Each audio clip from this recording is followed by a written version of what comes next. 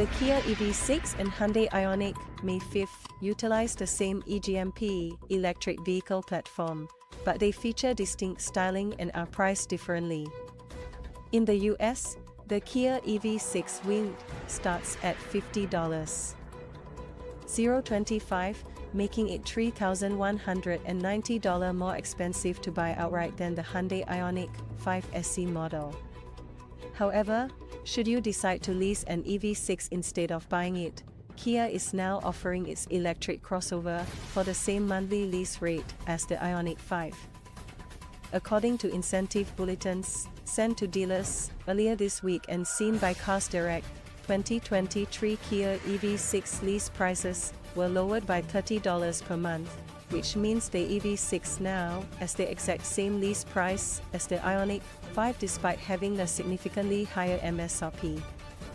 In California, for example, Kia advertises the lease deal for the EV6 Wind of $399 for 36 months, with $4,999 due at signing 10,000 mile per year contract. This represents a $30 cut in monthly payment. The Hyundai Ioniq 5 SE costs the same to lease this month, being listed at $399 with $4,999 at signing. Both vehicles have an effective cost of $538 per month and are eligible for incentives like the $2,000 California Clean Vehicle Rebate. With the exact same lease price, some EV buyers may consider the EV6 superior value, seeing as the Kia has a higher purchase price than the Hyundai.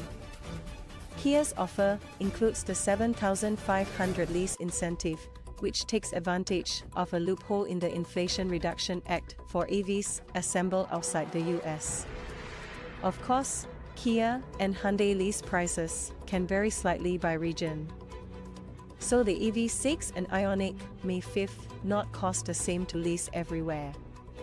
However, the $399 monthly payment for both EVs is currently listed in many parts of the country. Mind you, these are manufacturer lease examples. So make sure to contact a dealer to get actual market pricing near you. As with buying, you can always try to negotiate the leases to get the best deal.